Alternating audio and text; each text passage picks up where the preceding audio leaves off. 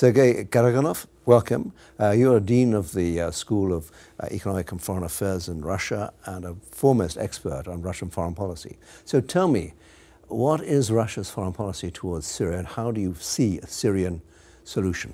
Russian foreign policy towards Syria is a strategic one. We understand that the Middle East is going through a long period of destabilization, and we have to confront the problem either there, or it will have to confront the problem here, that is in Russia or nearby, or like people are confronting it in Europe. So we'd better play the game there and probably even steer the development, though it is very hard, rather than wait to be victims. The second is, of course, Russia wants to be a grand power. I mean, it is in our DNA, for better or for worse.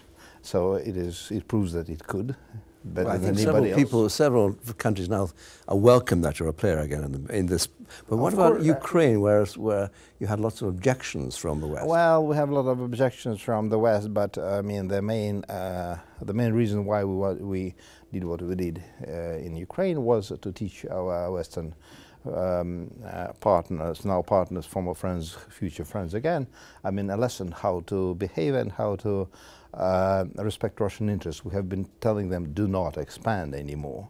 They expanded or tried to expand. We stopped that. Do you think the lesson has been learned? And the lesson is being learned. It's a very difficult process for our partners and future friends.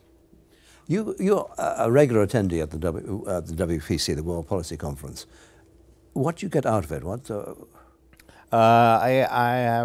I'm here from the beginning, first-class people, sometimes absolutely new things, and also an unusual crowd. They are bringing people. They were first to bring people from Asia. Now they have been bringing people from Africa, and that's why you see the world from a different direction. Sergei KARAGANOV, thank you very, very much indeed. You're most welcome.